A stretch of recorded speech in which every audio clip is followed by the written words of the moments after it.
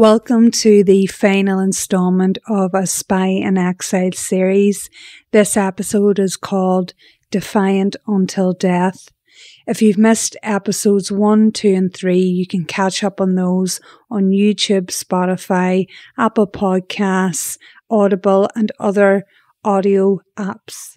This series is about the former British spy Martin McGartland, who infiltrated the Provisional IRA during the late 80s and early 90s in Northern Ireland. Due to the serious threat still in Martin's life, his voice has been altered and this has been recorded over a secure connection. I don't believe for 1 second that an IRA active service unit just decided that we're going to jump in planes, trains and automobiles with fucking guns, ammunition, disguises, getaway car, getaway van, mobile phones, scanners, properties to hide in. I don't believe for 1 fucking minute that they would just be able to do that without MI5, Special Branch of the RUC fucking knowing what they're up to. And what I'm saying to you is, right, could it not be, and I believe this is what's happened, that Special Branch or MI5 knew what was going on, but they just thought, we don't want to be getting involved in that. And that's what I believe. You thought that you were just another problem for them and it would have been easier if that problem was to go away? Visualize this. The police know, they're fully aware that IRA members are going to kidnap somebody who works with the police, i.e. me. The following day, the police know it's going to happen. They've got advance warning. They can put all the resources together, and they've got many resources back then. The RUC, without doubt, like the PSNI today, are probably one of the most sort of professional police forces in Europe, if not the world, because of what they've had to actually be involved in the whole way through the troubles. You know what I mean? They've got the best of everything. And what I'd say to you is this, right? When they had 24 hours warning that I was going to be going to a meeting, quotes, close quotes, they knew full well, as Ian Phoenix mentioned in his diaries, that they knew that I was going to be kidnapped and interrogated and debriefed and obviously no doubt murdered by the IRA. They knew that. But what happens is, right, they actually fucking had a surveillance team watching me, and that too has been confirmed in Ian Phoenix's diaries. He says quite clearly in his diaries that Carl's movements were watched by a surveillance team, and he was observed get into the fucking Sinn Féin centre. And then, so what I'm saying to you is, everything I've been saying since 1982 John Moore programme has all come to fruition. I didn't know that Ian Phoenix was going to keep personal diaries. I didn't know Ian Phoenix was going to be getting killed in the Chinook helicopter crash. And I didn't know that his wife was going to publish his diaries. So what I'm saying is, everything I was saying in 1992, it was all starting to basically come to the public domain. Quite a number of the things that I've mentioned about my case have actually been corroborated by other people, whether it's been somebody who's actually came forward to say, well, oh, yeah, I get tipped off about a bombing or a shooting, and obviously it was obviously him because he's mentioned about it, and obviously I was the person who was the fucking, the actual target or whatever. But the point I'm making to you is, right, come back to what I was saying, it wouldn't be the first time. It happened in August 1981. I could have been fucking rescued. I could have actually been fucking saved, and the people who had me could have been arrested, but they weren't interested in doing that. Say if I was to be shot tomorrow, the people who shoot me will never, ever, ever, ever, ever have to worry about getting arrested, or ever getting convicted, or ever serving 1 minute or 1 day in prison. The law of this land does not apply to me. It does not apply to me. It doesn't cater for me. No one could ever imagine what it's like to keep on getting told, you're not going to have this, you're not going to get this, you're not entitled to this, we're going to make sure you don't get this. The security services got my bank account closed down.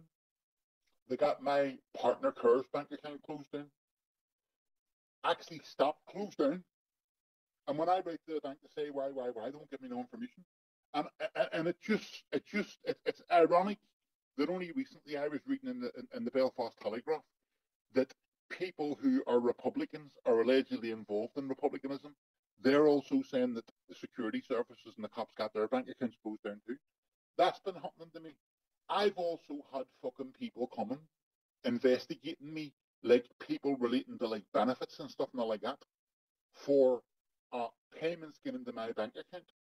And the payments were paid to me by the fucking security services. And they're recording me. They're saying to me, come on now, you have to tell us where this money's coming from. I can't. Oh, you have to, we're investigating you. I really can't tell you. Oh, well, if you don't tell us, it's going to be a big full investigation. I say, look, if you turn that tape recorder off, I'll tell you. Oh, we can't turn the tape recorder off. So I have to actually tell these investigators from the different benefits agencies, look, I'm going to write something down in a bit of paper here where this money came from, but I can't say it on tape. And I look at these people, and these people are looking at me, and they think, is this guy nuts? And I scribble on a bit of paper, MI5. The people who told me they can't turn the tape recorders off, and they won't turn the tape recorders off, told me immediately, we're suspending this interview. And then they become very polite. And then within a couple of days, they're asking me to come to their office to give me copies of all the tapes and all the transcripts of every conversation they've had with me in recording. And they're sending me away, telling me how sorry they are.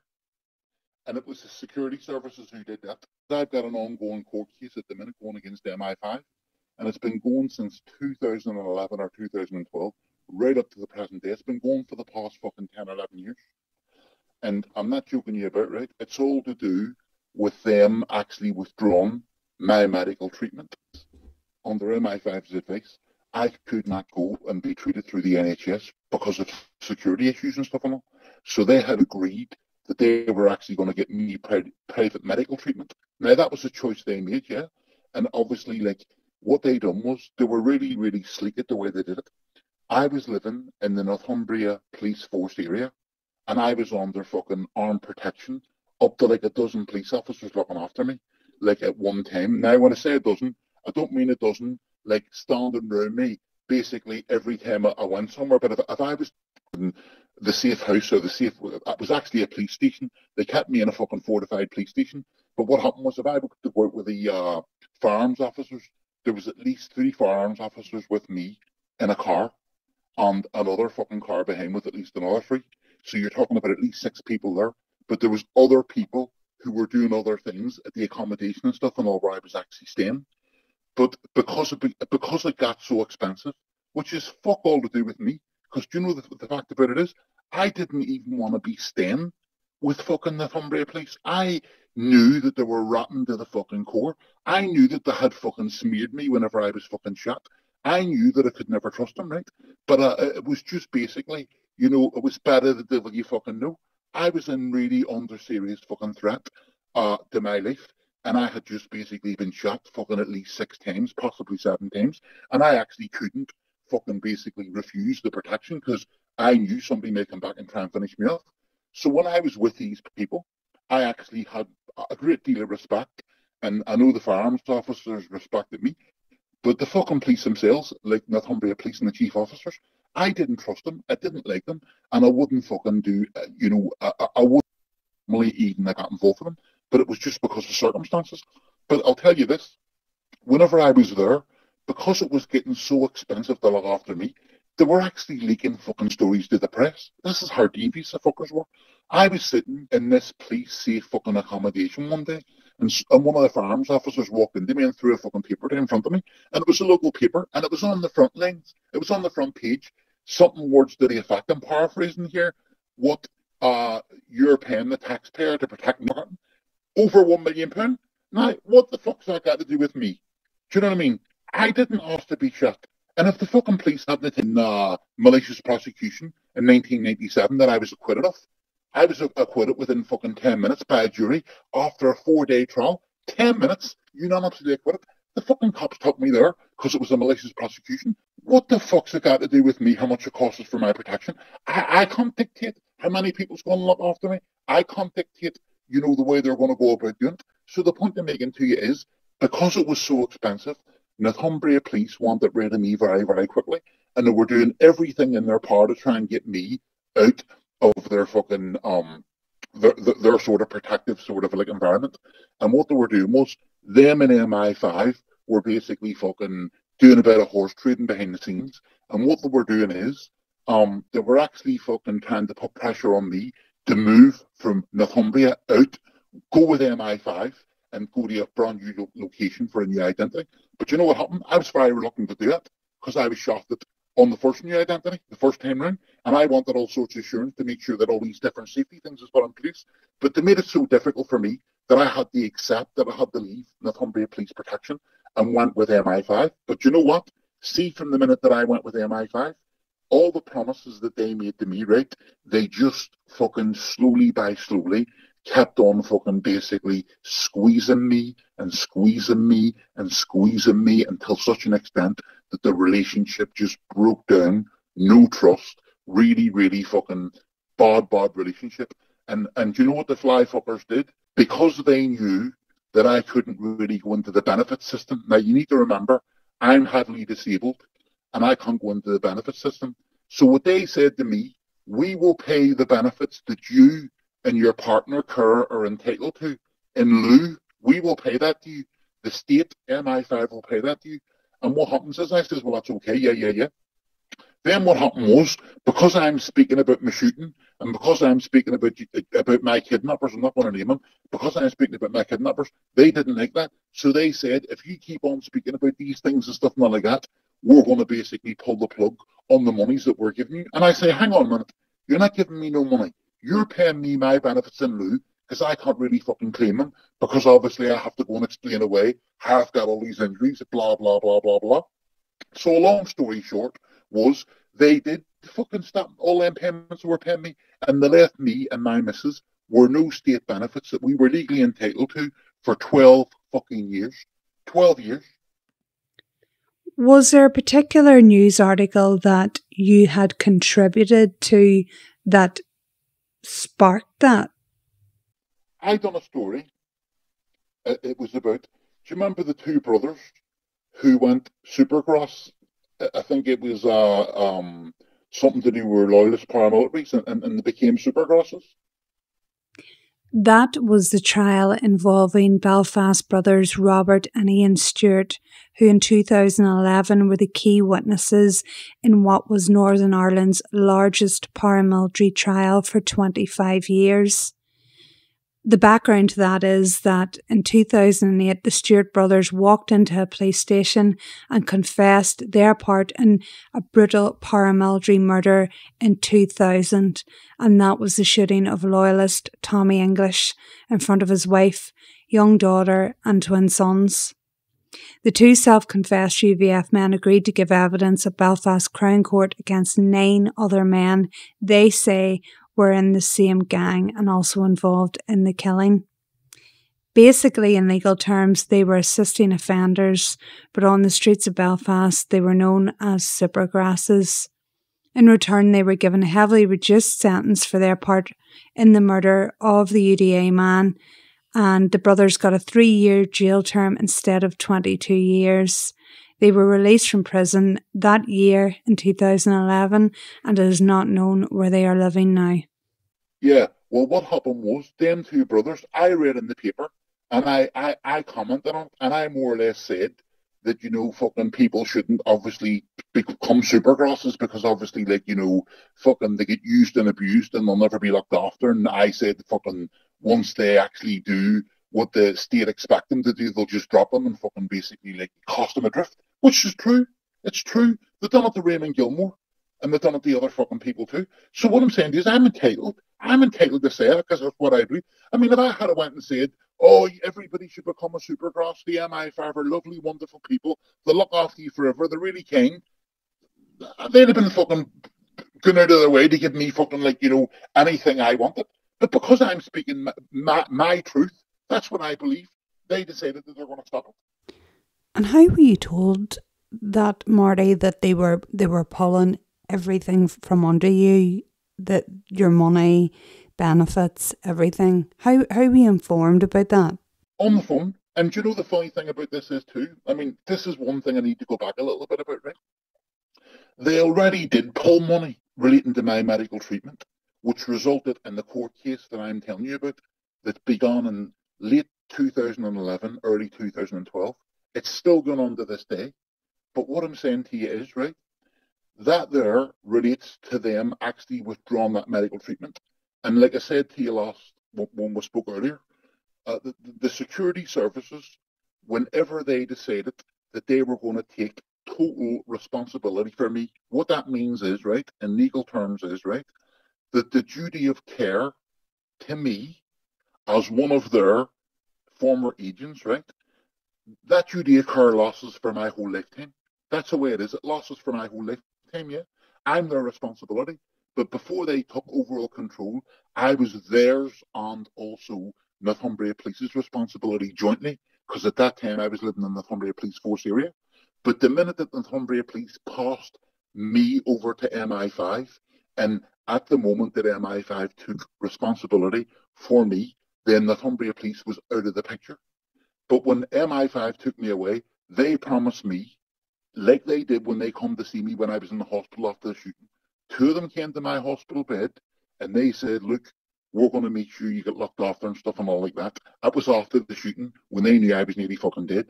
But what happens is whenever Northumbria Police passed over possession and fucking MI5 took me away for a new identity, right? It was at that stage that MI5 had actually already told me that they were going to make sure that they look after future medical treatment that they knew that I needed. Because, I mean, think about it. I'd just been shot a minimum of 6 times.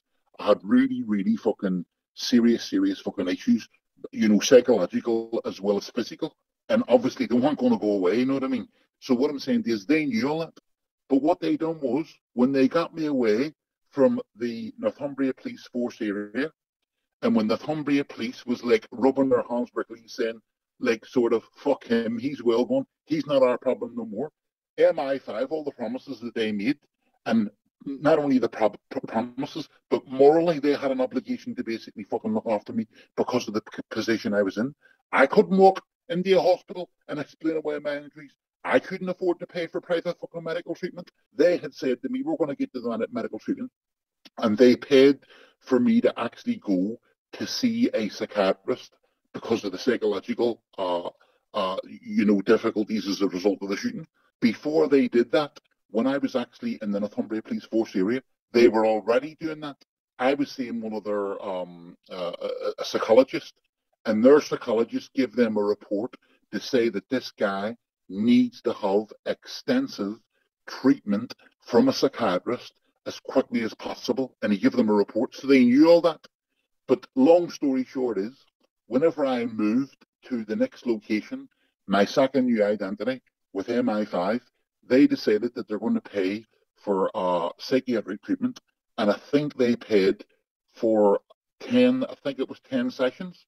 Now, when they paid for 10 sessions, that was to allow the psychiatrist to assess me, because obviously this guy had never seen me before. He didn't know fuck all about me from Adam until obviously I was referred to him by MI5's psychologist, who was actually seeing me in the Northumbria Police Force area. So when he assessed me over a period of fucking weeks, he done a report at the behest of fucking MI5, and his report said very clearly that this man has got serious psychological traumas and disabilities that he said that are going to take several years to actually treat. Now, it was as clear as that. So he kept on treating me, obviously for them 10 treatments, and near the end of the 10th treatment, the security services were given another report. He said that he now believes that the treatment I require will be a minimum of 3 and up to 5 years of treatment. 3 to 5 years. That's what he said. So you went from several years to 3 to 5 years. And then what happened was I was going through a compensation claim with the Criminal Injuries Compensation Board for being shot. And the Criminal Injuries Compensation Board asked me to ask the MI5 whether or not they were going to continue to pay for my psychiatric treatment. And MI5 wrote them and said, no, after the 10 treatments is run out, we're not paying no more. So from that moment, for the reasons I just gave you a minute ago, me not being able to get treated through the NHS, me not being able to fucking obviously even contemplate doing that. I had to just go away and I had to basically, like, you know, live, like, to the best of my ability without any sort of treatment. All the medication that I was on from that psychiatrist and the psychologist before him when I was in the Northumbria Police Force area, it all stopped virtually overnight.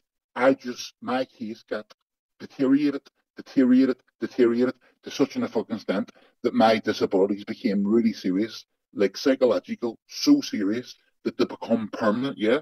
And I end up with all sorts of fucking problems, and then that's why I had to take him to court. You were shot 6 times. The psychological impact of that, I couldn't even begin to guess. Physically, what injuries were you left with? Well, the injuries fucking mostly, my injuries now, the way I am at the present time, are like hands, problems with grips. I couldn't do anything which basically requires the use of like using 2 hands together. I couldn't prepare a meal for myself. I can't tie my own shoelaces.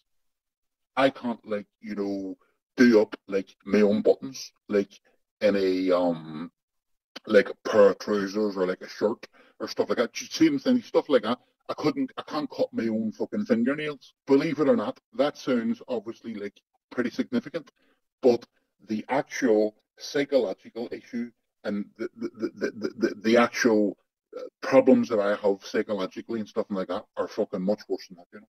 When I look back to the person that I was on the life that I led before the 17th of June 1999, the person who I now am is a complete fucking shadow of the person I was then, and it's got worse as every year goes by. So how are you getting help, Marty? Well, I don't get no help no more, and the reason why I don't get no help no more is because they stopped all the fucking payments, all of the funding. Through the funding in 2000, I think it was September or October 2001. Now, bear in mind, this is what's so shocking about the whole thing. I only moved away with them into their sole control. I think it was in April or May 2001. In 2009, because I had spent years fighting, they then reinstated funding for medical treatment. Well, too little, too late. I then goes back to the same psychiatrist, and he wrote in his report that this man, to actually go and function as a normal fucking person every day, right, is like now impossible for me to do. But how do you survive, Marty, with no money? At the minute now, I'm actually able to actually get like benefits and stuff now. But to get the benefits, yeah, I had to actually fucking go and I had to do all sorts of stuff because things were getting so bad and so desperate after so long, right? And without any help from them, I had to go and seek help from other people. And fortunately for me, yeah, a doctor who basically like is just like a GP, you know, actually like helped me to be able to get some evidence without compromising what I was involved in and stuff and like that. But that in itself also has caused me problems because I shouldn't have ever had to go down that route. I should have been able to just fucking go and rely on the people who I actually give so much for. They've tried to punish me at every fucking stage, but not only me, also my partner, who's also my care. See if I didn't have a partner and somebody who actually was prepared to stand by me the way she has, right, for the past fucking 22 years. The security services would have been up shit fucking creek because they'd have had to fucking do everything. But fortunately for me, and fucking probably fortunately for them too, they've had an easy fucking sort of life. Everybody else is doing all their fucking dirty work. You spoke in depth about Northumbria Police and the issues that you have with them. When you got your new identity and you were moved at a reported cost of 1.5 million, when did you decide that you wanted to make a complaint against Northumbria Police? My first complaint that I made against Northumbria Police was virtually within probably weeks of my shooting. But Northumbria Police never, ever, ever took any of my complaints seriously. I have been making complaints against Northumbria Police continuously continuously, because different things have been coming to light. And when I find out more and more stuff, then I'm going back and saying, right, I want to make a complaint about that. But none of the complaints I have ever made have ever been properly investigated, nor have they ever properly fucking like been dealt with. Because it's so serious and so toxic, and because it goes right very up to the highest level. I'm talking about ministers, government ministers, who actually were in the Home Office or in other government departments, going right back to 1997, 1998. My case went to the very, very tip top of the British government. And then when the Blair government got involved with Mo Modem and all these other people when I got shot, then there was other senior people involved in it. So what happened was, right, when I got shot, and then they thought, fuck me, what are we going to do here? We were telling everybody that he wasn't in danger. We were telling everybody that he was going to be like quite safe to stay in this area, and the IRA wouldn't obviously the IRA weren't going to be any sort of like a threat to him, blah blah blah. And then here he is now, virtually left in the back fucking lane, bleeding to death. I mean, how are we going to explain this away? And their way of explaining it away was they thought, well, we'll just say it was drug dealers, it was a local feud, and say he was involved in it. But that was when they thought I wasn't going to survive. When they knew that I'd survived, they had already fucking leaked that information to the press. They knew they had a problem because they knew that I was going to find out about it. I take it they didn't expect you to fight back, to make those allegations in the first place. Do you know what? I don't think they cared, Trish, because one thing you need to remember, visualize this. Anybody who's listening to this, anybody who was around and interested in, the events of 1999 knows that everybody was been told that the IRA are on a ceasefire. Everybody was talking about getting the IRA to decommission their weapons and stuff and all. And more importantly, anybody who was taking an interest in the news and what was going on at the time also knows that Mo Modem was actually fucking visiting IRA terrorists, UVF and UDA and fucking all other sorts of people, terrorists and paramilitaries, in the fucking Maze-Long Cache prison, talking about, about the peace process and stuff. No, she was in there with them, and so was other people too. I mean, it's fucking common knowledge. There's all newspaper coverage of it. So, and there's also video fucking sort of footage of it. So she's in there, a government minister, meeting all these people. And what happens is, they're doing it because they believe the IRA's on ceasefire. But one thing that you need to remember is this. For the IRA to actually decide that they were going to send an active service unit who actually, I believe, was in that area, in the Newcastle upon Tyne area, for about a week or probably more, to send them to the mainland, the GB, to actually take out somebody who was one of the who had infiltrated their organisation and done enormous damage.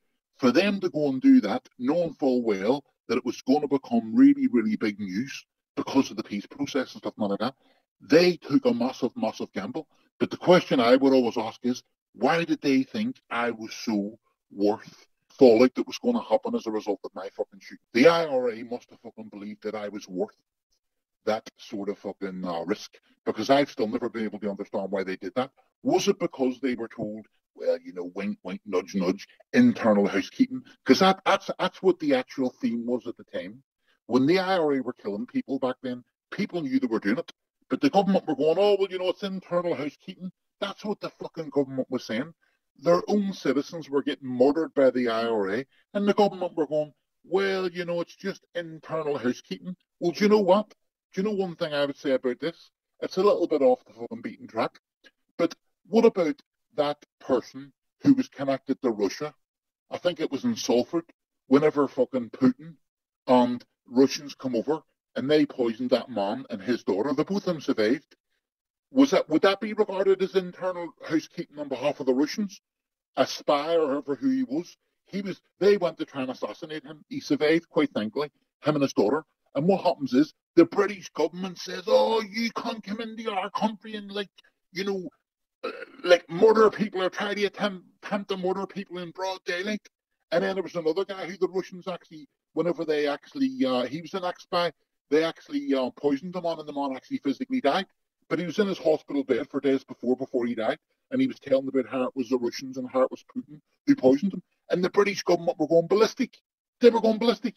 But yet I, as a spy, a teenage spy, who the fucking British government and MI5 and Special Branch fucking groomed, trained to send me in, I was an accidental fucking spy.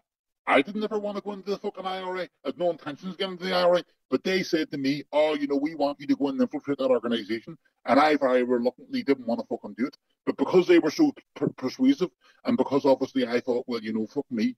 I mean, I'm working for them. I like a fucking idiot, obviously, just basically fucking went.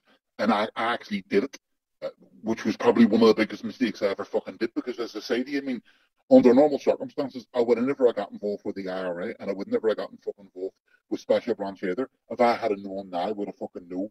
So the point I'm making to you is, the fucking British and the British government are total fucking hypocrites, and hypocrisy is just basically fucking eye-watering.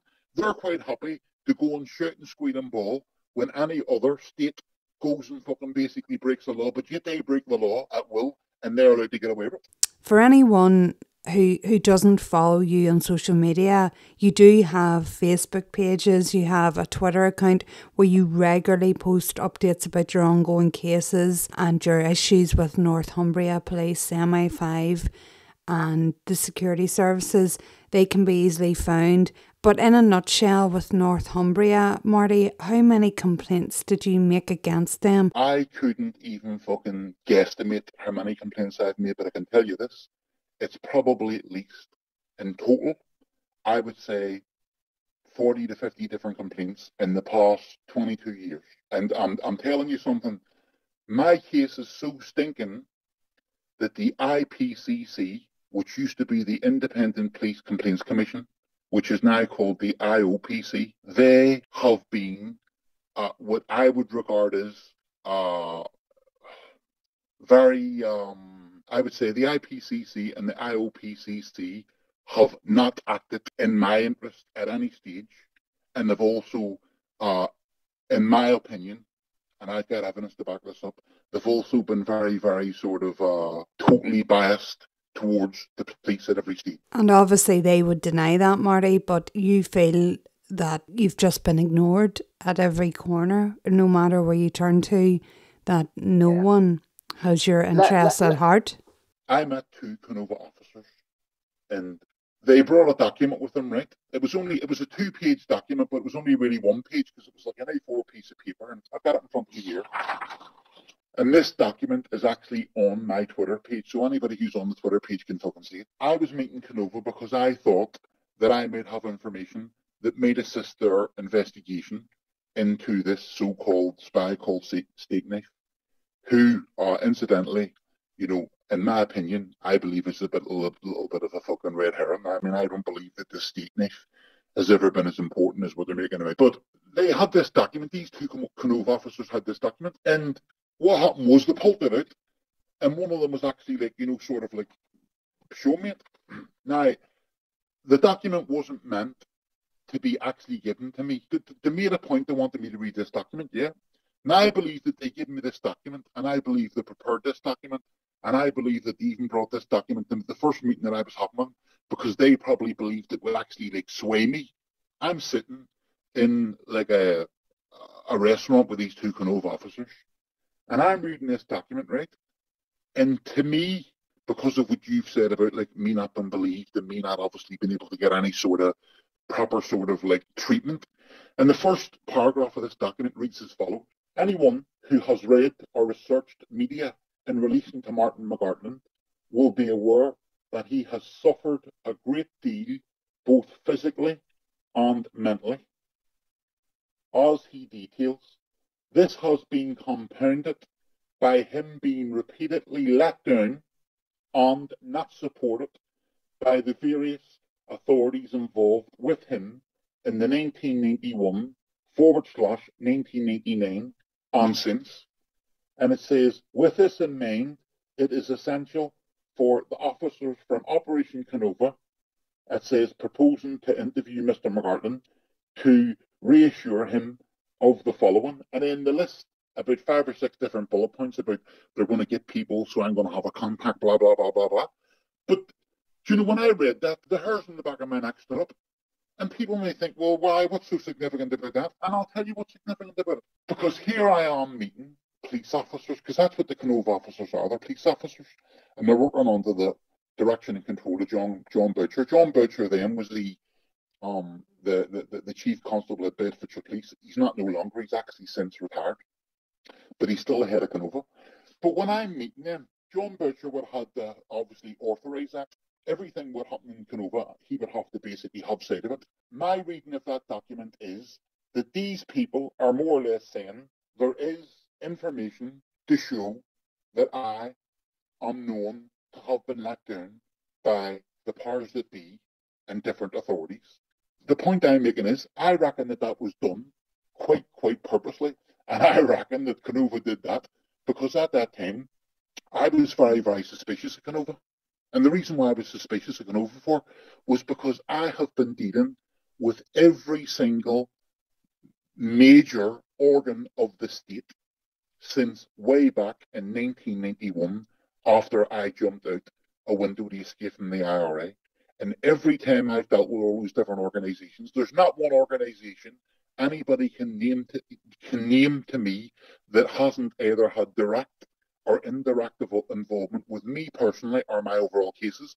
So when I went to meet Canova and they said that, that's the reason why I believe that was put in there for a reason, obviously, to try and basically butter me up.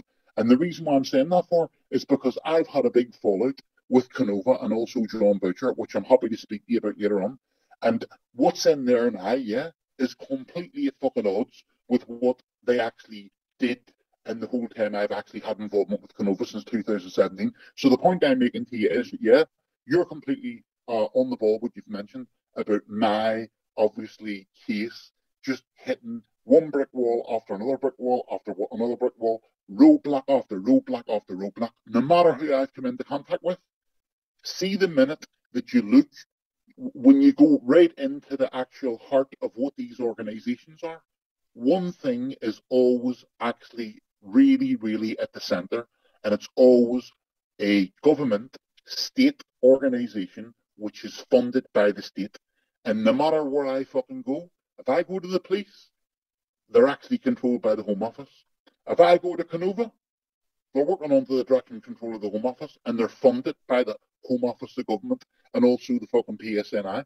If I go to the PSNI, government. If I go to the RUC, government. If I go to fucking any other organisation, like the PPS, they're all basically all little sort of branches of the main fucking state who I've actually had all these difficulties with. So in other words, what I'm saying to you is, right, no matter where I go, I'm fucked.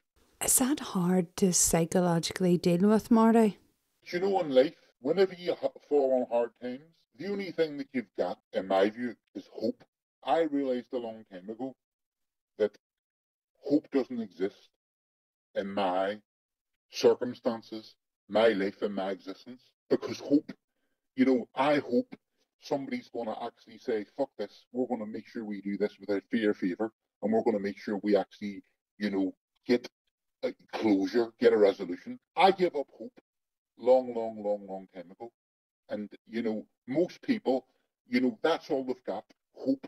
They hope that somebody's going to do the right thing. Years ago, I was the type of person who was so patient and so like happy-go-lucky and polite. See now, when I'm dealing with these people, I just haven't got time for them. I just give them both barrels. If I believe they're involved in corruption, I'm going to call them out. If I believe they're lying to me, I'm going to fucking keep repeating to them and keep reminding them that they're lying to me. And some people don't like that.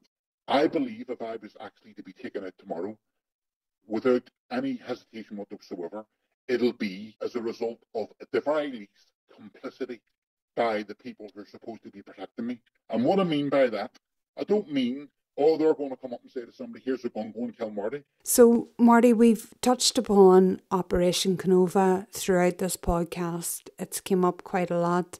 And for those who don't know what Operation Canova is, it is an investigation that has been set up into the IRA's Nutting Squad, which was the unit that carried out punishment attacks and also murders of many people, including suspected informers. Can you tell me about your involvement? Were you contacted by Operation Canova? Did you do that yourself? And what happened? I didn't even know anything about Operation Canova. What happened was, I had been reading an online newspaper article. I think, from memory, it may have been the Irish Times. And when I was looking at the story, it was mentioning about this Operation Canova and how it was actually looking into all of these sort of allegations about spy, codenamed steak knife, which, side issue I want to mention. I mean, dirty war by name, dirty war by nature. I honestly do believe that fucking this steak knife may be just a bit of a red herring, And to me, I'm not convinced that, anybody who may or could have been an agent, inside the IRA at that level could actually have been able to actually pass on any information to his handlers that would have been of any sort of significance to the security services, whether it be Special Branch or MI5. And I mentioned this to Canova. I'm going to go back, but I want to mention this obviously while I'm on the subject. The reason why I say that for is because I clearly remember me saying to Canova when I met them that, this steak knife, I says, if this person, which they are leading people to believe, was somebody who was a spy, who was actually allegedly inside the internal security unit, and he was sort of like one of their tip-top agents, I think to myself, well, hang on a minute.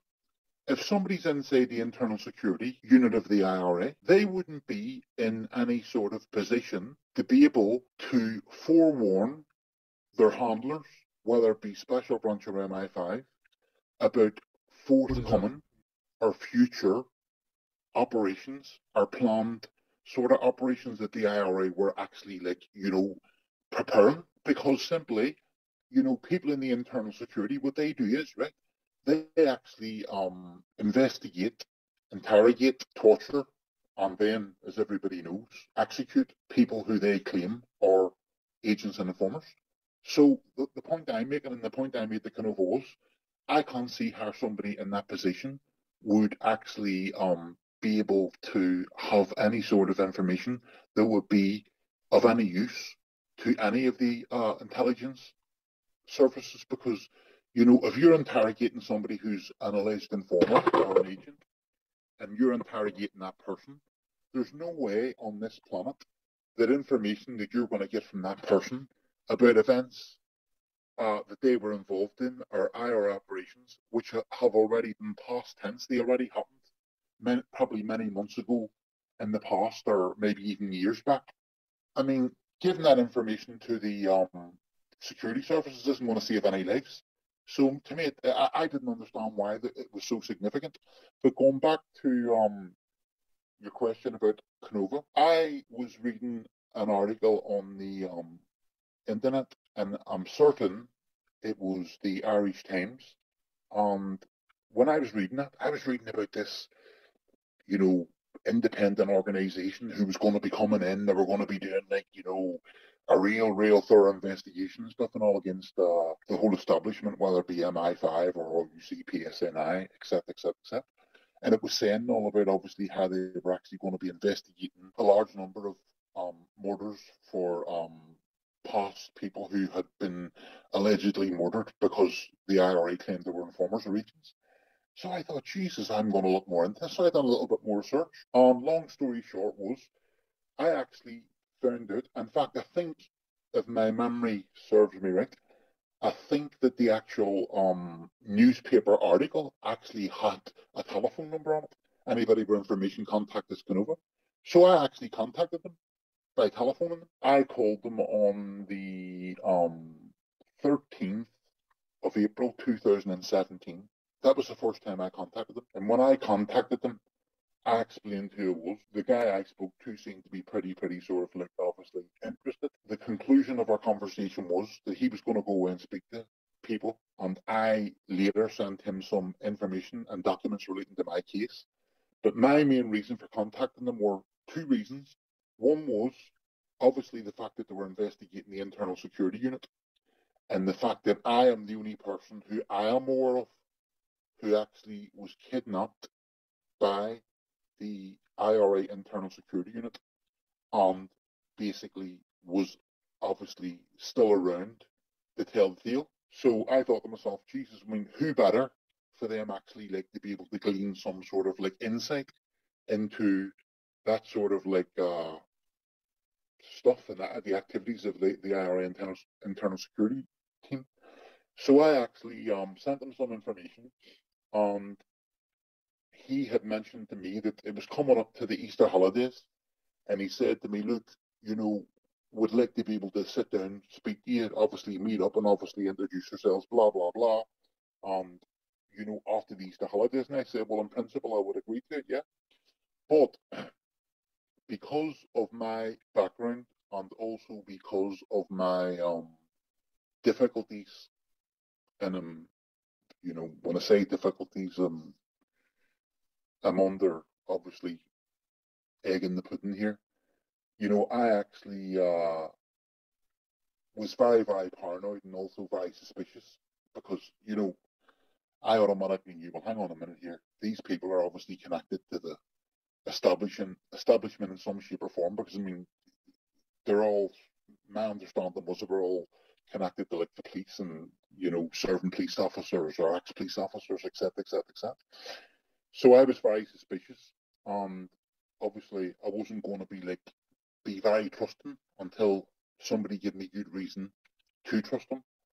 So I obviously like sent them some information through emails. They emailed me back, and we were sort of like corresponding between ourselves. And then what happened was, I had been asked, obviously, would I be prepared to go and meet them? And I said I would.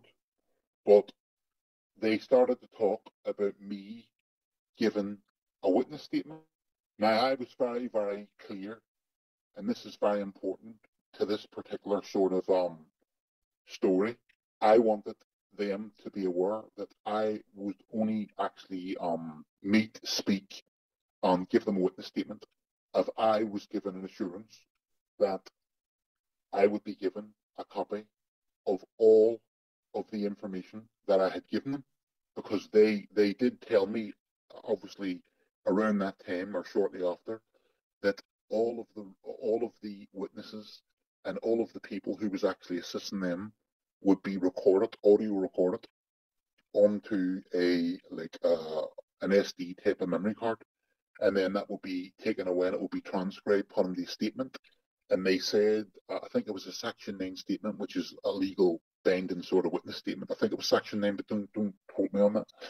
And they said to me that whenever if I give this witness statement, they said obviously it'll all be transcribed and it'll all be put on the proper sort of like transcript. And if they believed that I had to, like, it had to be used for a proper witness statement, then they said that I would be asked to check it and then sign it. So I said right away, I just laid my cards on the table and I said, listen, to tell you this, I obviously have had loads of difficulties with one police force or another, or one sort of like state agency or another. I says, when I give them information, you know, I made the point that I was not very, very happy about the way the information was actually handled and dealt with. I said, look, you know, information that I give, people were taking things out of context, or they were actually like using it for their own sort of purposes, and they were actually using it in some cases to try and, like, you know, question what I had said or what I was trying to actually, like, you know, do. And I thought to myself, look, if I'm going to go to speak to these people, I want an assurance that I'm going to be able to get access to all that recordings and transcripts, even if it means after your investigation is complete. Now, I could tell at a very early stage that they were sort of like, they weren't saying no, but they also weren't saying yes. And based on what their decision was going to be on whether or not I was going to be able to actually have access to that at the end, and I couldn't see no reason why I couldn't, I said that would make me decide on whether or not I wanted to be involved in it. They went away, and I was told that the guy that I spoke to was going to go and speak to John Butcher, who I now know obviously is the head of Conover. And he says he'd go and obviously take advice and run by blah, blah, blah, blah, blah. They more or less told me that, look, I couldn't record it, but it would be recorded. And they said to me that so long as John Butcher actually give permission, then if he agreed to that, I would be given access to the audio recordings and also the witness statements and documents that they actually prepared as a result of any meetings and interactions with me. So what happened was I actually went and I kept on sending messages back and forward to Conover. This was going on from April up till I think probably maybe June. I think it might have been June. And what happened was that was in 2017. And John Butcher was very reluctant to actually give me written, because I asked for it to be in writing, confirmation in writing to say that yes, I'm agreeing that you can have a copy of the statement that you give, but obviously after the investigation is concluded. So I actually waited, and at the end of obviously all the correspondence and stuff and all like that, it was virtually within 24 hours of the time and date that I had arranged to go and meet the people to actually give the interview. I got an email from John Butcher, and the email that he sent me for the assurances that I had been seeking from him, he more or less said in that email that I could have it. As a result of that, I went and I actually agreed to go to a meeting with his officers the following day. I also was under the impression that here I am, somebody who had already been kidnapped, held at gunpoint, and also virtually would have been tortured and then killed had I not have escaped from the IRA internal security team. I knew that I was one of probably very few, if not any at all, other people who was going to be in a unique situation, in a position to be able to actually assist them. But I was also obviously very, very aware, and I was also hoping that if these Conover were the real deal, and had no reason to believe that they were not, because I only got in contact with them obviously a short period before. I believed that if they were the real deal and they had all the people's victims' best interests at heart, then they would actually act on all the information. So I also believed, and I also thought that they would actually be like investigating my case. What happened was, whenever I actually agreed to go to actually meet them, I spent the best part of an entire day with them, giving them all the information about everything relating to how I first came into contact with Special Branch, how I was recruited, made the point, pushed it home that I was not like involved, connected with, a member of the IRA or even sympathetic to that organization prior to me actually beginning to work for Special Branch, and certainly not before I actually agreed to infiltrate the organization. I explained to them that I was virtually like, sort of like planted. I was actually directed and persuaded to virtually infiltrate the IRA, and I made the point, like I always have done, that I was very reluctant to do because I didn't ever want to be involved with the IRA. So I was also mindful that these people had, completely no holds barred, sort of like unfettered access to every aspect of everything that was humanly possible to access. All records for RUC, all records for PSNI, Special Branch, MI5, British government, army. I knew they could get whatever they wanted. So I knew when I went there, I had to be completely straight with them, which I always would have been, tell him everything that happened as I remember it, tell him everything that I knew, and I knew full well that when they wanted to start actually go to actually corroborate my story and to actually, verify that, they would go and say, hang on a fucking minute, tick, tick, tick, tick. Everything he's been telling us obviously is all obviously like down here in black and white, because there will be records. So long story short was, I actually spent the whole day with him, told him all the stuff, and then jumping forward, I actually went back probably only about a year ago, or even in the last 6 months, and I had mentioned to him, look, can you please tell me when I'll be getting a copy of the statement and the thing and all I give you and all, because obviously, the likelihood is, from what I understand it, and people may have different views from me, but my understanding is the way John Butcher's talking now. When I first seen his public statements, I couldn't believe what he was saying. He was saying stuff like, he would be very, very angry if he wasn't able to get prosecutions at the end of his investigation. That's what he was quoted as saying in the papers at the very early stages in 2016 and 17. It's in black and white. And then now he's starting to say, it's going to be difficult to get convictions because of the passage of time and all. It's like two different people. So when I was reading all these things, I thought, hang on a minute here. This guy seems to be flogging a dead horse. So I'm back and said, listen, when would I be able to get access to my statements and all the recordings?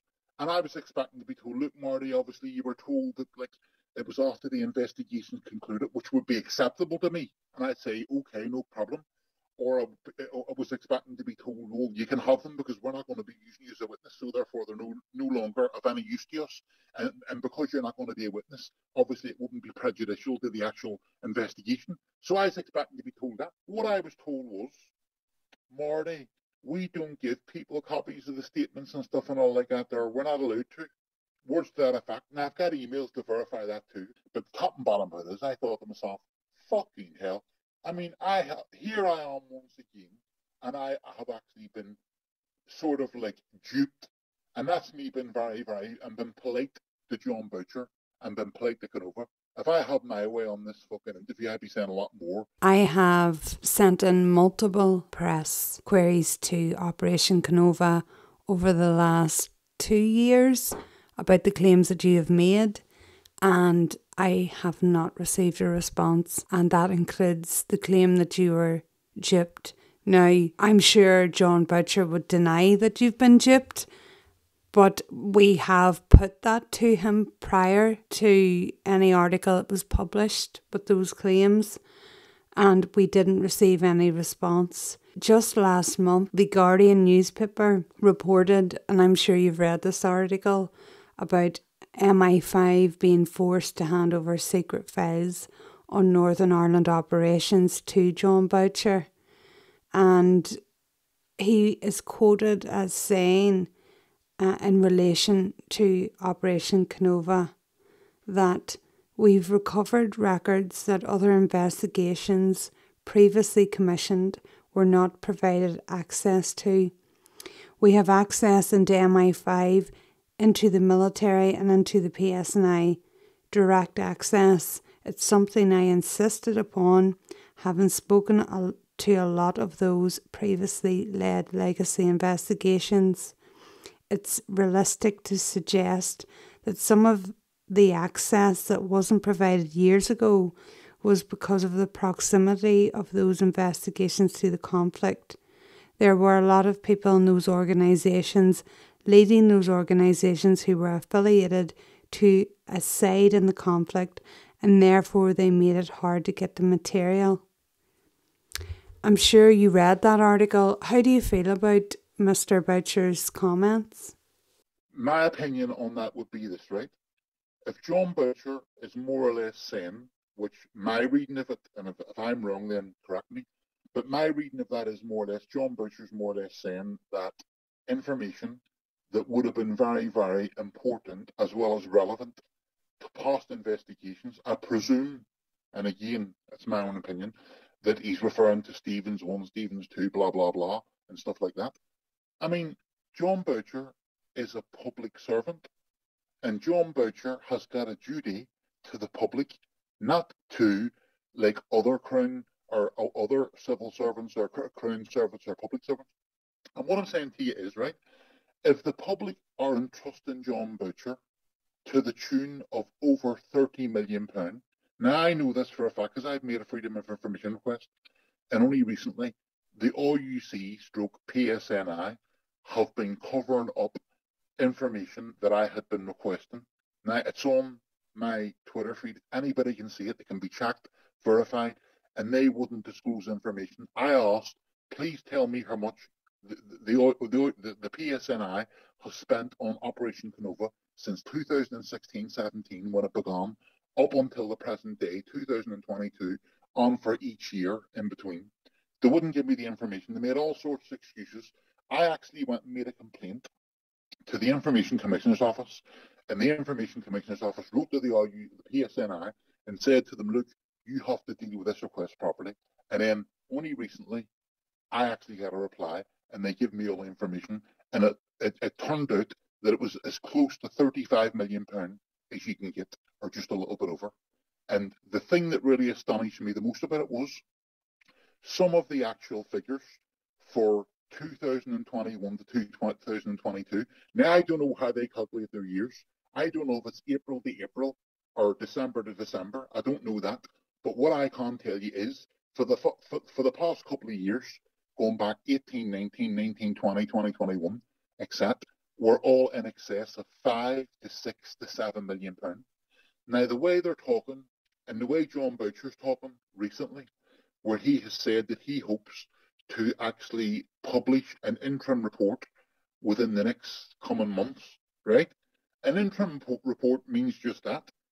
If the security services, which I believe they will, and the PSNI, and also the Home Office, and other sort of, figures who basically, carry out all their sort of activities behind the scenes, if they actually try to delay this and obstruct this, right, Canova could be still going on for the next 2 or 3 years. So you're talking about probably in excess of 40 to 50 million pounds. But the reason why I'm mentioning that for, and the reason why I'm going off, obviously, track for, is because of this. When the public are spending 35, 40 or 50 million pounds, potentially, the public have got a right to know exactly what people have been doing. And, they have a right to actually know if people within the police, whether it be the PSNI, the RUC or MI5 or other government departments, have actually been willingly and, deliberately misleading fellow police officers, i.e. John Stevens or others. So what I'm saying to you is, if it turns out that John Boucher is actually saying just that, and I don't know, I'm only going by, obviously, the article you're reading, but if he's saying that somebody potentially, allegedly, or whatever you want to say, has actually, hoodwinked Stevens 1, Stevens 2, and whoever, right? Then that is pretty serious shit. Because some of these things have actually been dealt with legally through the courts, and they've actually been subject of actually legal sort of proceedings at one time or another. And it would meant that people have actually probably, potentially, might have broken the law. So the point I make it is, John Boucher is duty-bound in law, and he's under a legal obligation to make sure that he goes after any individual who may have broken the law, irrespective of who they are or what sort of position they were in any of those organisations, whether they're retired or whether not. And he should basically go after them without fear or figure, and with fear or favour and with figure. The first meeting I had with John Boucher was to do with actually Canova, but almost immediately, in fact, it was probably only the next day, I thought, look, hang on a minute. This guy's like a breath of fresh air. He seems like a genuine guy. He really had convinced me. He was fucking firstly, the fucking, he was going to fucking go out, and if there was any nastiness involved in this steak knife or this fucking government sort of, any government sort of shenanigans going, he was going to be the person who was going to fucking find it, and he was going to prosecute people. He had me convinced. He had me on the hook. I believed everything he was telling me. So what I'm saying to you is, that meeting I had with him was relating to Canova, but the next day, I actually decided, because I was so impressed by this guy, I knew that Northumbria Police, allegedly, had been trying to convince me, and for the record, I didn't believe a word the fucking Northumbria Police was saying, I never have done. They were trying to convince me that they could not find any police force in the whole of the United Kingdom or any chief constable who would take on an independent investigation of my 1999 shooting. Now, I didn't buy that. So what I was in a situation here was, and that goes back to what I said to you earlier on, about here I am in a situation where everything, the law, the rules, and the law of the land and all the regulations don't apply to me because my case is just basically like a fucking poison chalice and nobody wants to touch it because it's so toxic. So I thought to myself, look, Northumbria police are trying to claim that they can't find somebody to take on a review.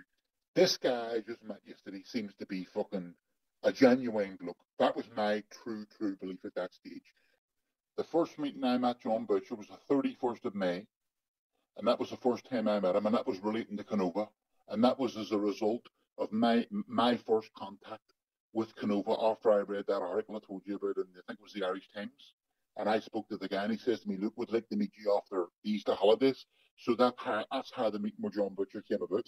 And that was him trying to convince me, look, you know, if you can come in and obviously help us, you can trust us, blah, blah, blah, blah, blah. And then obviously, as a result of that meeting with John Butcher, and because I was so impressed by him, and because I fucking thought I could trust him, I actually had sent the email the next day on the 1st of June, 2017, saying, look, is it possible that you may consider, obviously, like, looking at taking on a review on behalf of, like, Bedfordshire Police as the Chief Constable of my 1999 Northumbria Police investigation of shooting? And he agreed, obviously, to do that. But what happened was, as a result of him agreeing to do that, he then said to me that he was going to actually use one of his officers from Bedfordshire, Bedfordshire, Cambridgeshire, and Hertfordshire Police as all one part of one organisation. It's all like a collaboration of three forces. And John Boucher said to me that he wanted me to actually speak with one of his, it was a head of crime. The guy was the ACC, a guy called Paul Fullwood. And what happened was, he said that he wanted me to go back and meet him and Paul Fullwood as a result of the fucking, agreeing to take on this review.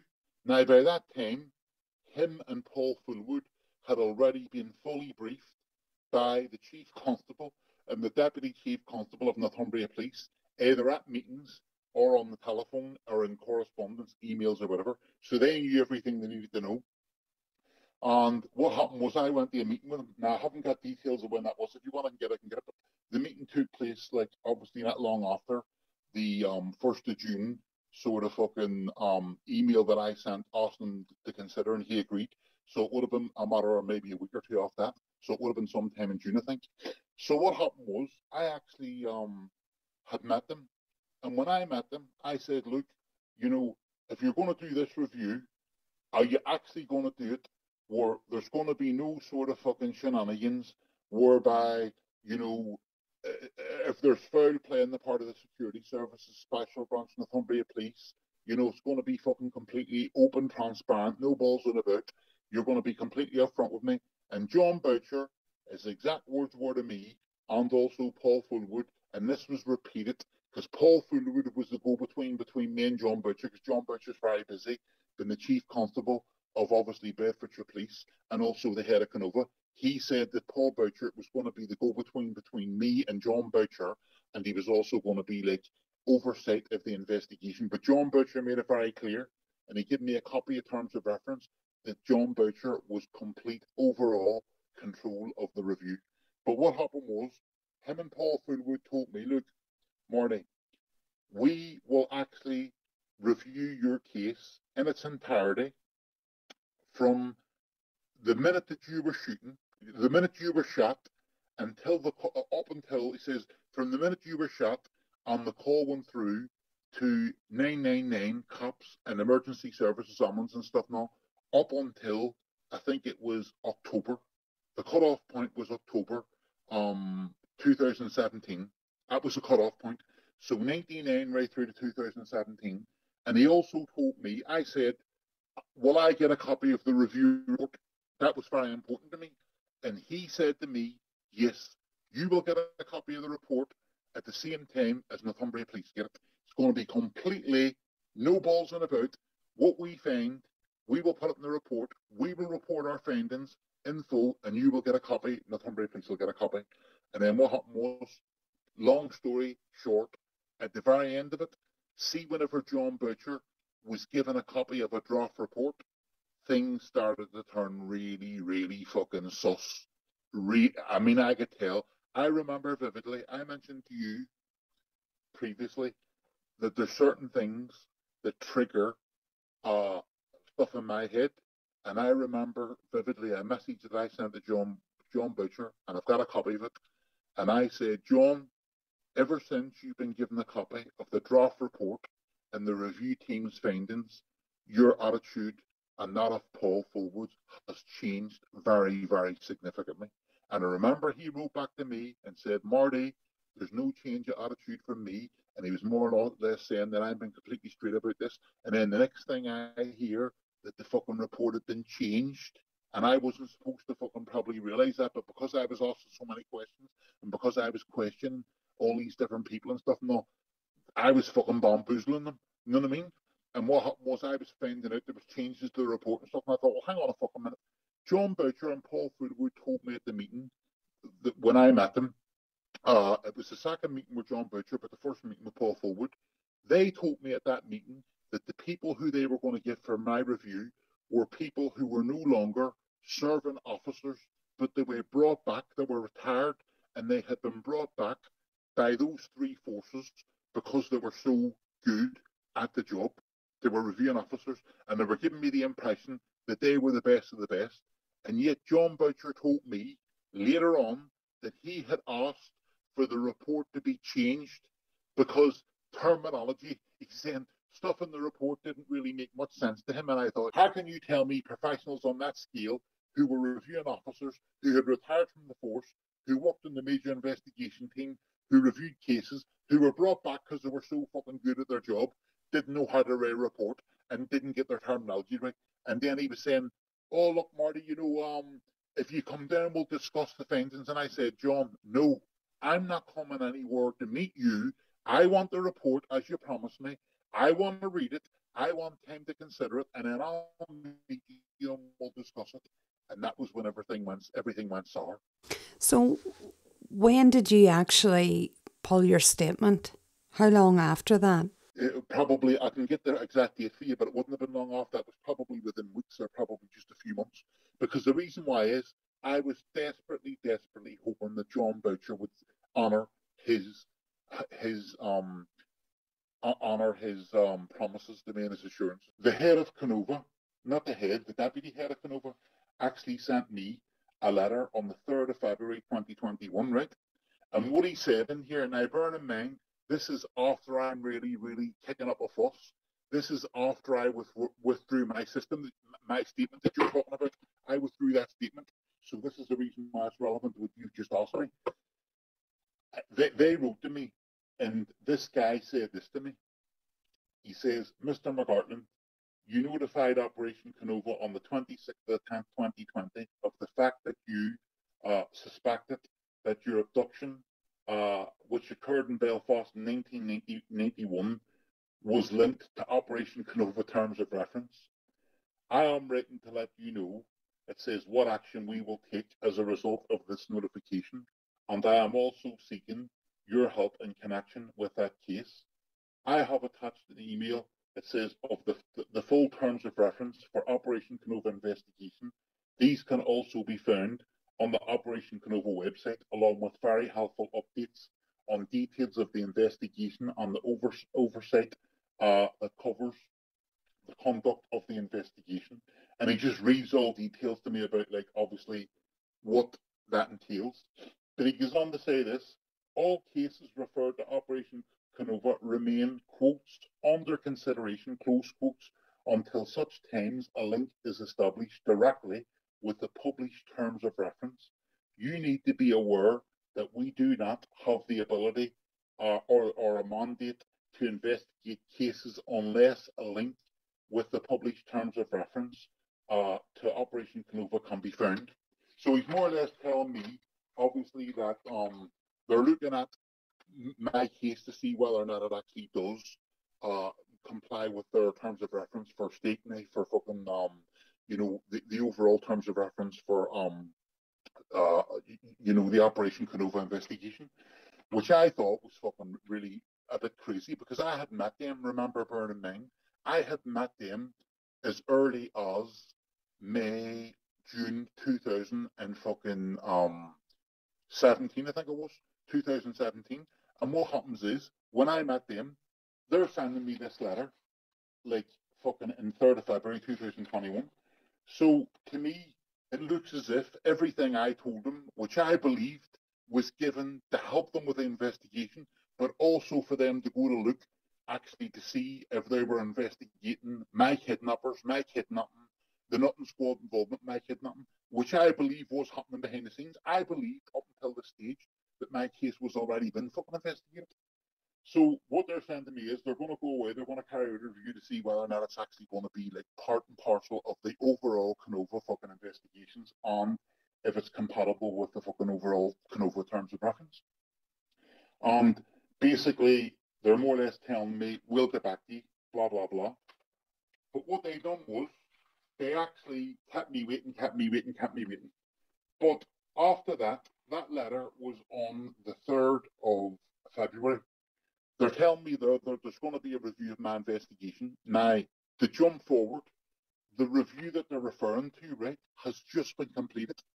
It took, I think it was 17 months, I think it took in total. It began, I think the review that they said they undertook began in October 2020. And I was told only within the last couple of days that it was completed. And they told me that they had an update for me, but the guy told me, look, Marty, I've got an update for you, but I'm going on holiday and I'll be back next week. And next week came and I didn't get no fucking update. So I wrote to him and he wrote back and says, oh, Marty, listen, I was just telling you that there's been a report sent through to the PSNI. We're waiting to hear back for them. He says, and I'll be back to you with an update in the very near future. So there's no fucking update. So I'm still waiting to see what report they've sent through to the fucking PSNI. It'll be interesting to see what it was, because it was like 17 months in the making. And also they Canova uncovered fingerprints relating to my kidnapping from the flat where I was held of the people who abducted me, that the RUC had told me and told the PSNI they had lost. Now, there's also another story that the Sunday World actually published back in 2011, and it was called What the Hell Are the Cops Playing At? And it was written by John Cassidy. That's on my Twitter feed too. And it tells you all now that the fucking cops said they'd lost the fingerprints relating to the ones that recovered from the flat where I was getting held. And lo and behold, John Boucher starts on fucking a review and an investigation, and he finds them right away. So what I'm saying to you is, I'm sorry for bamboozling you here, but this is also significant. I also got another letter from them, which was relating to me keeping sending messages through to John Boucher.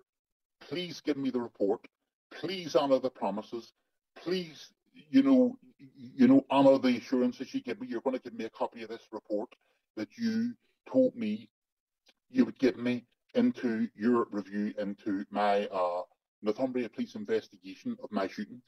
Now, one thing I should mention here, which is also, obviously, I forgot to mention earlier, is that when I met John Boucher and he was making all these promises to me also too, when it came to the stage, when he started to see how serious this all was, when the review officers were passing on their findings, because you need to remember, they spent months and they had complete, full and open access to everything relating to Northumbria Police's investigation, all the stuff relating to my case, and they found out everything that there was needed to be known about my case, and they were reporting that back to John Boucher. Well, what happened was he would have started to realise, fuck me, this is a bit serious here. I don't want to be starting putting all this stuff in a report and giving it to your mom Marty after I promised I would do. So what John Boucher started to do then, when I started to really, really put pressure on him, reminding him about his promises, he said, look, Marty, I can't really give you a copy of that report because obviously it was Northumbria Police who asked us to do the review and we're really working on their behalf and really it's down to them to give you it. He says, but as a compromise, what I'll do is I'll go away, I'll do a redacted version of the report, and what I'll do is I'll do it in a way where there's not going to be that many reductions, but I'll be able to give it to you without compromising the actual integrity of the investigation or, the review that's been carried out, so suspects' names won't appear in there and blah, blah, blah, this bullshit. And I thought, well, okay, yeah, I'll agree to that. So he goes away and he gets his reviewing officer who actually carried out the review, a guy called Mark Ross, to go away and do a redacted copy of the final review report, and that was, for all intents and purposes, to be able to be given to me without actually compromising the official review report that they had written, which was over 100 pages long. So that was what we had said, right, okay, I'll accept that. Then what happens is they come back to me a while later saying, oh, we can't even give you that. It's down to Northumbria Police, but you're going to have to go back to them. They're going to have to agree to give you because it's their report. It's not ours. We're only the reviewing force, blah, blah, blah. So I started really bombarding John Boucher with emails, reminding of all his promises, reminding of previous emails about without fear or favour, we'll give you a copy of the report. Keaton telling me if we find any suspicions of any he says, if we find any evidence or any suspicions of wrongdoing or foul play, we'll act on it and we'll basically report on it and we'll take action, blah, blah, blah. I kept reminding of all these things. And then I get this letter again from John Boucher's deputy, who's the deputy head of Canova. And this was sent to me on the 6th of August, 2021. And this is what it says. Dear Mr. McGartland, I write with reference to numerous email messages sent through to Operation Canova in recent months. These messages are concerned with two issues. The first concerns the review conducted by Bedfordshire Police in 2017. Now, note, there's no mention of John Boucher. It says, at the request of Northumbria Police, into the circumstances surrounding the attempted murder of you in 2001. Well, my attempted murder was 1999, so that was a mistake I made.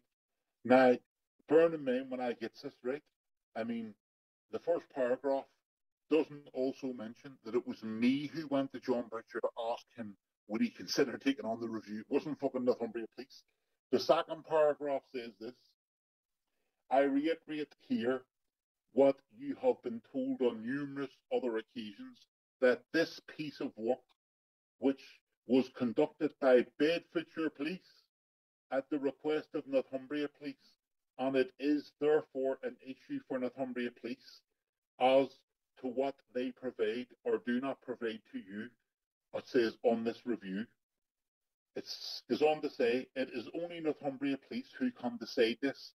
I am aware that Bedfordshire Police are writing separately to you on this point, which they did do because John Boucher passed the book and he actually brought in his legal department, the head of legal in Bedfordshire Police, to write to me because the heat was starting to get turned up on him. It goes on to say, I want to be very clear here in informing you that Operation Canova will not communicate with you further on this point, and any further, it says, future communications from you to Operation Canova, or indeed to the former Chief Constable of Bedfordshire Police, John Boucher, on this point will not be responded to. So that's it, Trish. Sorry for ranting on, but that is really that's the gist of what's happened. I have taken you through every aspect of how I became involved with Canova, how I contacted them, who I spoke to, how I came into contact with John Boucher, how I decided that I wanted Austin to take on the review, which he accepted. I made all the contact with him. I made the request, not Northumbria Police. John Boucher decided to take it on. I have got emails and letters from John Boucher to say that he is the actual overall control of the review, but day-to-day responsibility has been passed to his deputy, Assistant Chief Constable Paul Fullwood, who was at the meeting, and under him, 2 reviewing officers and other people are going to be working with them, right? That John Boucher made it very clear, and it's in black and white in terms of reference, which I insisted on being given a copy of, and which I was given a copy of back in 2017.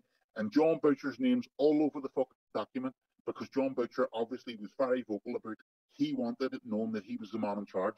And then here I have this letter getting sent to me whenever the fucking cougar starts to fucking be turned up and whenever things are starting to get a bit too hot to handle, and he's getting his deputy from Conover to write to me to tell me Bedfordshire Police did this and you should get back to Bedfordshire Police and Bedfordshire Police are going to write you again. And he's trying to basically airbrush fucking John Boucher, his boss, completely out of the fucking, history as if he was never involved in it. And he's also telling me, not only that, Mr. McGartland, but don't write to us again about it because we're not going to speak to you. In other words, the door's closed. It's never going to be opened again. You can bang on it as hard as you fucking want. You're not going to get any information. So what he's telling me is the promise of the review reports, I'm never going to get it. All the questions I've been asking fucking for every day since John Butcher completed his review report about my case are never going to be answered. And I've just been told, fuck off. I'm shocked that the door was closed so tightly there. I mean, you were told basically in no uncertain terms that they wouldn't even be responding to emails from you. I think a lot of people would like to know, what is life like for you now? You've spent decades looking over your shoulder, living in secrecy, worried that your life could be taken at any point. You've escaped murder at least twice that you know of. Do you still live every day in fear? I have been left completely to my own devices to make decisions that nobody else would ever be expected to make. I mean, sometimes when I look back, I think to myself, fuck me, you think I was a mass murderer?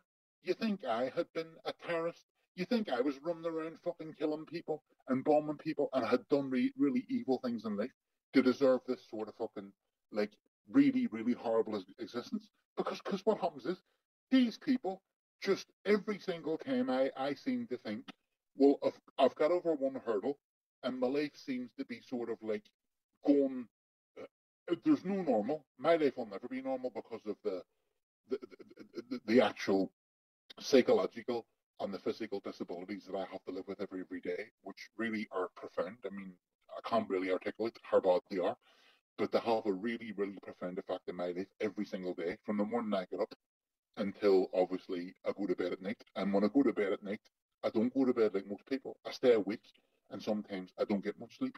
But what I'm saying to you is, it's an existence. It's not a life.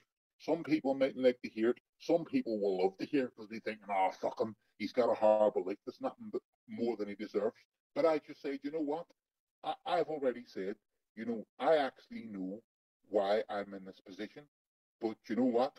I shouldn't be in a position like this because the people who I actually helped, the people who I did everything that they actually asked of me, on more, on some, I went more than the extra mile. I had hoped that they would actually honour their sort of obligation and their commitment towards me, and not only me, other people in the same position, other people who were agents who infiltrated terrorist organisations, both loyalists and Republicans, have been fucked away to the wayside whenever they have outlived their usefulness, just because the security services and special branch don't like what they say. If I had been here saying to you, you know what? See the special branch, they're fucking the most loveliest people on the planet. And see those MI5, they're the salt of the earth. I'll tell you that if that's exactly the truth. But the truth, that is not. It's like the complete opposite. I mean, I'm not going to fucking lie to you. I'm going to tell you as it is. Because I mean, at the end of the day, listen. I mean, I've got nothing to gain by sitting here telling you stuff that's completely wrong. Because people will be coming along to say to you, well, here's proof that what he said to you there is not true. Here's more proof to prove that what he said to you is not true. They will be queuing up to try and discredit me. But the problem is, they can never discredit me because I got evidence to back up everything I fucking say. I am never ever going to be able to live any sort of a normal life until the day that I leave this fucking earth. And you know what? I just hope and pray that if there is someone looking down on me, that I'm here for a long time to come, because I've got fucking a lot of stuff that I want to do. And you know what? I would be really, really, really fucking angry if I thought that I was going to be fucking going anytime soon. Because I'll tell you what, a lot of people will be rubbing their hands with me, because you know what? If I was actually going tomorrow, it would make their life a lot more fucking easy. And that's something that I wouldn't be able to actually fucking... I would be turning in my grave if I thought the security services and the special branch and all the other fucking crown departments and organs of the state were actually going to be able to get off the hook for what they've done and what they continue to do on me. You've said this previously, Martin, and I thought it was very powerful. you feel that you were treated worse by the security services, the people who you were working for, who were supposed to be protecting you, than the IRA treated you, and they tried to murder you at least twice? If I, look back to the damage that the IRA done me, and just to give you a couple of examples, kidnapped, going to be tortured, going to be murdered, executed, my family, my mum's house, trying to firebomb my mum's house, which was in bed at night sleeping, my brother taken away and fucking virtually like crucified, fucking hung upside down, beaten, virtually nearly fucking to death by people with fucking baseball bats and fucking iron bars and everything. My sister with young kids getting put out of her house. Mass cards been sent to my mum's house in the form of death threats against me. And then the IRA just basically ridiculing, crucifying, and really harassing and intimidating my whole family for the best part of 30 years, right? All the damage that the IRA have done to me and they've tried to do, including trying to murder me outside my own home in 1999 when they shot me 6 times.